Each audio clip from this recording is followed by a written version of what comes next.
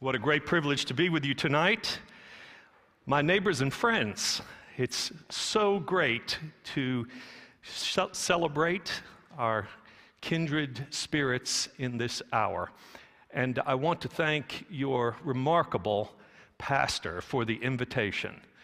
Holy Mother of Harris.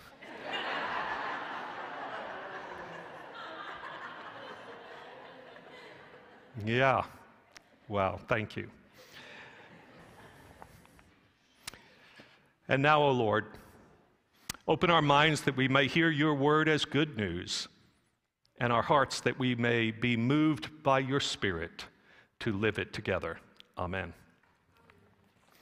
Hear now the word of the gospel from Luke chapter 2. In those days, a decree went out from Emperor Augustus that all the world should be registered. This was the first registration and was taken while Quirinius was governor of Syria. All went to their own towns to be registered. Joseph also went from the town of Nazareth in Galilee to Judea, to the city of David called Bethlehem, because he was descended from the house and family of David. He went to be registered with Mary, to whom he was engaged, and who was expecting a child. While they were there, the time came for her to deliver her child. And she gave birth to her firstborn son, and wrapped him in bands of cloth, and laid him in a manger, because there was no place for them in the inn. This is the word of the Lord. So the cartoon captured the moment. Mary is sitting on a donkey, glaring at Joseph in that way, you know, that all husbands fear and dread. She says to him, "What do you mean there's no room at the inn? You had one job. You didn't make a reservation?" So the journey of the Holy Family to Bethlehem, where they find no room at the inn, is one of the most poignant stories in the Nativity, isn't it? And I want to say tonight to you, I think it's one of the most spiritually telling. It shouldn't surprise us that this is the heart of the Christmas story for people of Mexican descent on both sides of the border. You're probably familiar with Las Posadas. Las Posadas means the inns. This Christmas tradition lasts 9 days between December 16th and 24th, the 9 days representing the 9 months of Mary's pregnancy. And each night, neighbors and friends go wandering the streets, you know, from house to house, reenacting this in a sense, and imagining, again, how the Holy Family was seeking shelter in Bethlehem in that travel nightmare that ended with the Son of God being born in a stable because, as our translation puts it, there was no place for them in the inn.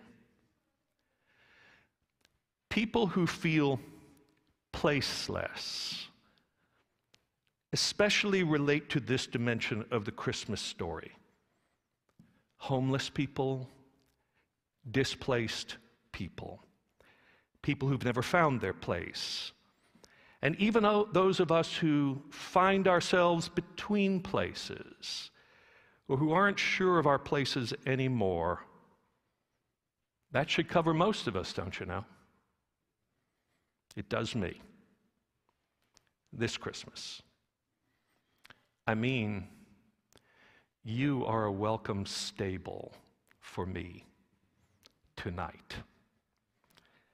Just down the street is another church with a tall steeple where for 33 years I was in my place on Christmas Eve, at home behind my pulpit, telling a Christmas story like this to my church family. And right now, they are gathered there doing just as we are here, and someone else is in my pulpit.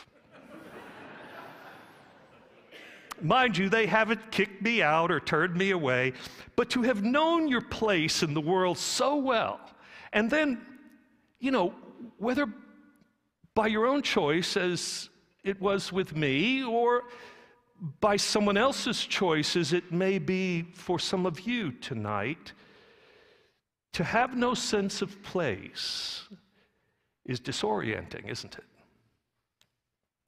For some of you tonight, Christmas Eve is a joyous gathering of families of blood and spirit both, and you feel settled in.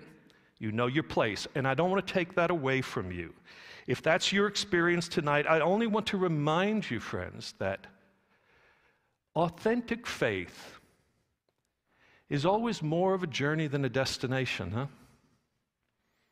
When faith gets too settled down, it loses something vital, and too often can become violent. See, if you start out with the idea that you're supposed to be completely at home in the world, to have a settled place, you'll do everything possible to secure it. And if you're lucky enough to succeed, like living a few blocks away from here, as I do, in a house that screams settled, right? You might think you've arrived. But even then, my house, where Kim and I live, that we built 17 years ago, it has 88 piers under the house that drill down to bedrock as much as 24 feet, right? We did everything we could to give it a firm foundation. And yet, just now, we are in search for locksmiths because the house has settled, as they say.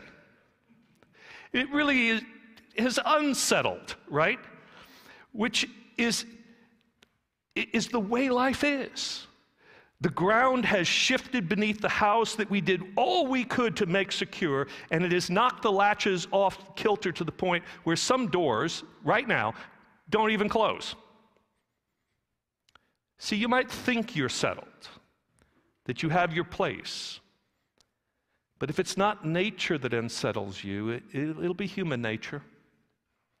A loved one dies, a spouse says that he or she doesn't love you anymore, or a way of life you loved is taken from you by ill health or an ill economy. This is the way of the world, the nature of reality, movement, change. I mean, the Greek philosopher Heraclitus saw this 2,500 years ago, challenging his inherited static view of the universe when he said that it is the very nature of reality that things change. The world is constantly in flux, he claimed, and he coined the memorable phrase that no one steps into the same river twice. Impermanence is permanent. Change is the only constant. I wonder if that's something we're supposed to learn from this Christmas story. Our security is not in a place, whether geographical or otherwise. It's in a person. Our security is in the God who came among us as one without a place, who lived among us as one without a home. John's gospel says that he came unto his own, and his own received him not. In Luke's gospel, we're told that Jesus' Nazareth neighbors tried to throw him off the cliff when he declined hometown loyalty. In Matthew's gospel, Jesus says that foxes have holes and birds of the air have nests, but the Son of Man has nowhere to lay his head. In other words, Jesus having no place was not just an accident of his birth, it was the choice of his life. He wouldn't attach himself to any group or ideology, and he would never settle down in one place or even with one person to make a family, despite what some fiction writers claim. Now, look, I'm not saying that the desire to love and be loved, to have kids, to live in a good neighborhood, to set aside a little nest egg for retirement is somehow wicked ambition. I'm saying that thinking you'll find security in those things is spiritually unwise. Tonight, many sermons are going to focus on the innkeeper and ask whether we will make room in our hearts for Christ to lodge. And I won't quibble with that homiletical tact, but I want you to see something different tonight for what it's worth. I want you to identify with the Christ who has identified with you. He may not be asking you to make room in your heart for him. He may be asking you to find your place with him,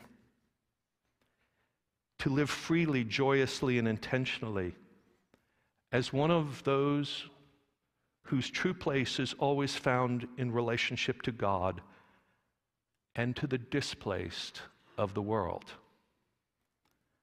The rabbis, in commenting on the story of Jacob, when he had awakened from sleep by the Jabbok River and said, "Surely the Lord was in this place, and I did not know it,"